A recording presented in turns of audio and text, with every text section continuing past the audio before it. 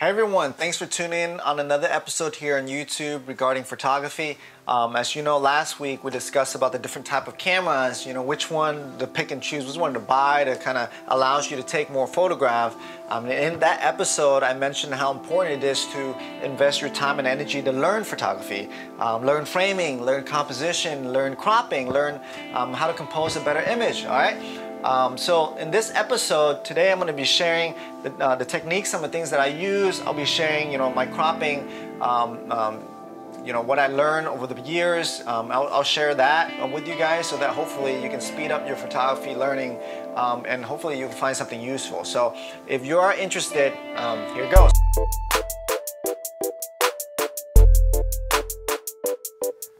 So the first topic we're going to discuss today is cropping and framing. All right. You might say, hey Tuan, I'm starting photography, or how can I compose a nice photo? How can I crop or take a photo with nice cropping? All right. So before we start into that, I want to share the three types of images or three type of cropping for photos. So the first one is a wide image, wide shot, or it could be an ultra wide photo.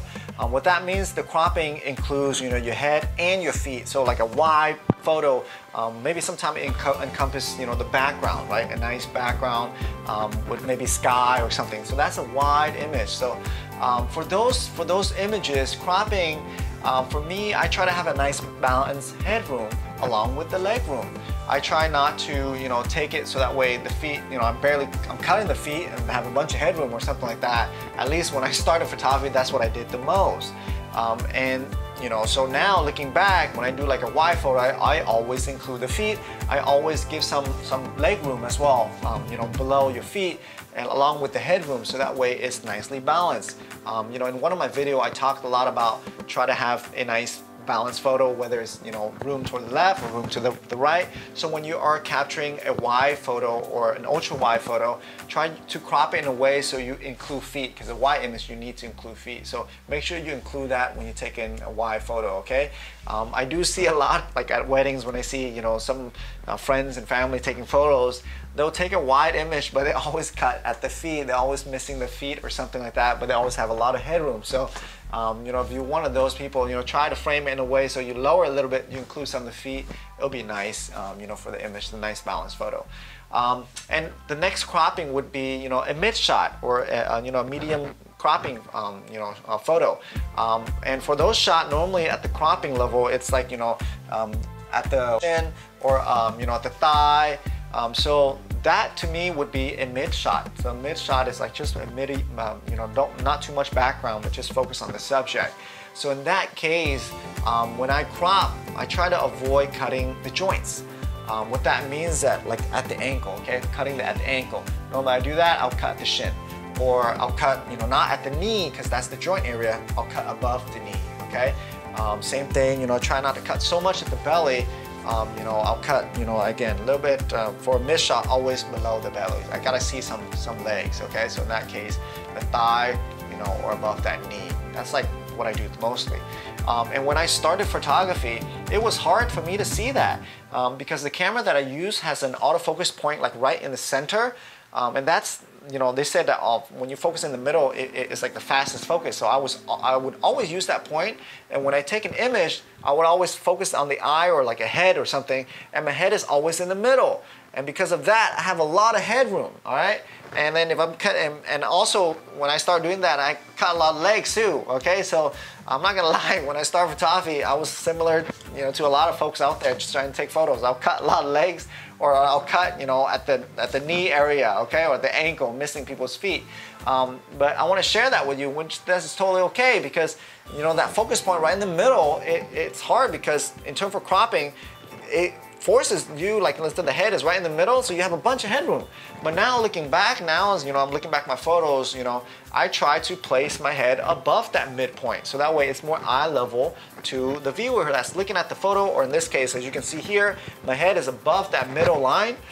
It's more at the eye level, okay? So that way the headroom is not, I don't have a lot of headroom, okay? So right here, in terms of the video that you're watching, this is more considered like a mid photo, where, I'm either cutting, at the shin area, but you see my headroom, I don't have a lot of head, and my head is not right in the middle, okay? So that to me, in terms of cropping and mid shot, I try, like I said, avoid the joint area. So in this case, your knee, your ankle, keep at the shin or the thigh. Avoid, you know, your elbow joint area. So avoid those if you can, and then watch for the headroom. Okay. Once you avoid that, some images have a bunch of headroom, and it's not balanced. Okay. So even, you know, that first topic that I mentioned about like an ultra wide, you still gotta try to, you know, lower that headroom too. Not too tight where you're like, you know, cutting, but have enough headroom so there's like breathing room. I call it like breathing room. Have some breathing room so it's nicely balanced for, you know, from the thigh level or your shin level. Okay, so that's for a mid shot. Okay, and then the next type of photo would be a close-up photo.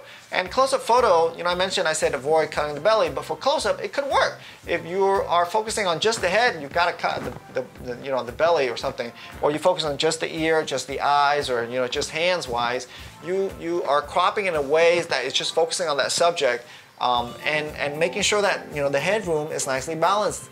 Or if you focus on the arm, for example, that room above that or below that is nicely balanced as well. So for example, if I'm focusing a close-up photo of just the head or a couple kissing or something like that, I would cut by the chest or even at the belly. But that would also mean cutting this, you know, my headroom down a little bit too, but cut it in a way where I'm not going below my hairline. Okay, so it's okay to cut the head just a little bit to balance it. If I'm like this, it's nicely balanced, but I don't want to go too low where I'm like, okay, now I'm at the forehead or at the eye. Okay, so watch that. But those are some of, I want you to understand the three type of images. First, one is a wide or ultra wide, followed by, you know, mid shot, which is, that's the type of shots that we take mostly of.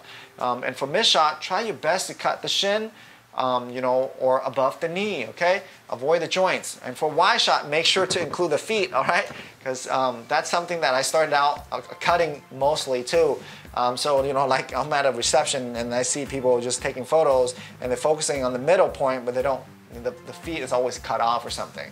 But they're not taking a middle shot or mid shot because they have a lot of headroom. Okay, so for a mid shot, it's okay to cut the feet. But, you know, for that headroom, you gotta pull it down a little bit so it's nicely balanced. Okay, so I'm talking here more in terms for taking portraits. Okay, taking every day of your important loved ones. For landscape photography, I don't specialize in that, and so strictly I'm sharing just the cropping and the framing technique more for taking pictures of people, and I hope that you find it useful. So those three things, and those are my framing and cropping technique in camera. Of course, once you take it, you can always fix it later on. You can cut the headroom and whatever you can in Lightroom and other you know, editing software. But try to have that you know, on the back of your mind when you take an image, so that way it's already nicely composed, so you don't have to do so much behind the scene. All right. So that's with cropping and that's with framing. So we're going to segue into composition. And you might ask, hey Tuan, do you have any composition technique that you use now that maybe you can share? Of course I do. I have three of them, and I'm going to share those three to you. My first one is rule of the third. And if you don't know photography, you might like, hey Tuan, what is rule of the third? So rule of the third necessarily means taking an image and placing it, you know, 1/3 of the frame, 1/3 of the frame of the camera, whether it is, you know, horizontal or whether it is vertically. But it's 1/3. That means, you know, on the side, 1/3 of the side, you know, whether left or right. Same thing with horizontal line. And it works really well when I take, you know, an individual, you know, whether my son or my wife or, excuse me, or like a couple. All right, so if I'm doing rule of the third for like a couple, I gotta make sure the couple is together, whether they are hugging or they're kissing, they gotta be together. Because if they're holding hands, splitting up, so there's room between them, it's gonna be really hard to work for rule of the third. And for rule of the third, what I found is that it works really well for like simple background, you know, so that way the subjects really stand out. You know, for simple background, whether it's just, you know, the lake or something like that, or just simple, you know, street or something like that, or mountain, just very simple background, it works really well. And like I said, just like it said, rule of the third, so 1/3 of the frame, try that. Whether you're doing a wide shot or whether you're doing a mid shot, 1/3 of the frame, all right? So the next what is it, composition technique that I use would be framing. So framing would be using the foreground, using the background to frame your subject or the object that you're trying to capture. And I use this a lot too because when I'm outside looking, there's always foreground stuff around in front of you, whether it's with people or just things in front of you, and you can use that to frame your subject. You know, sometimes, or it could be you're shooting, there's a good background where that's a cave, you know, that has a big hole right here, and then you can just place the subject right in the middle. That hole itself is framing. It's framing your subject. Or, you know, there's a hole between a tree or something like that. Or there's, you know, a nice box frame, you know, somehow you're in city streets or something. Or the stair that is, you know, has a nice, you know, just a small triangular frame or something, and you can place the subject right in the frames, and that's called framing. You're using the foreground or the background or just things right, you know, that you have in front of you to frame the subject, so that way it's easier to process for the eyes to look at the image. So then it's telling the eyes, hey, you know, I'm framing this image, this is a subject, look right into that. So it's easier. Same thing with rule of third. I don't know the calculation. I'm not very technically, you know, savvy, but they said, you know, the rule of third, it works well for the eyes. It's a nicely calculated, balanced composition, so the eyes process it faster and better to look at the subject. So that, now with framing, of course, like I said, you're framing something, so it already drawn your eye to the subject or the object that you're trying to capture or trying to convey here. So that's with framing, all right? And the next technique that I use, and you can see some of my images on my website, would be leading the line. And with the surrounding that we see on every day, there's a lot of lines. Like I mentioned in one of my video, there's vertical lines, there's horizontal lines. Sometimes you're shooting at a train track, you know, there's lines, you know, that meets the horizon. So you use those lines and place the subject, whether at the end or in the middle. So that way, you look at those lines, it's actually leading to the subject, all right? Let's say for like a train track or something, using the train track lines to lead the viewer to your subject. Or you can use lines from staircase, you know, a spiral lines or something like that to spiral, and you place the subject right in the middle. That's leading the line. Using lines from buildings to, you know, just diagonal lines that leads toward the subject. So be on the lookout, whatever that you're shooting, the environment that you are in, there can be a lot of lines that you can use and leverage that to bring out your subject even more for the viewer to look at. You know, try those three compositions and let me know if it works for you. Another aspect for these composition techniques is that you have to be able to be familiarized with, you know, the surrounding that you're in. Like I mentioned, the first one, the rule of third, it works a lot well for me when there's very simple background. So let's say you're at an environment where it's simple, and it could work really well for rule of third. If you're in, you know, a background situation or an environment where there's just very crowded and noisy and stuff, you can use those noise as framing. To frame, use those and frame your subject.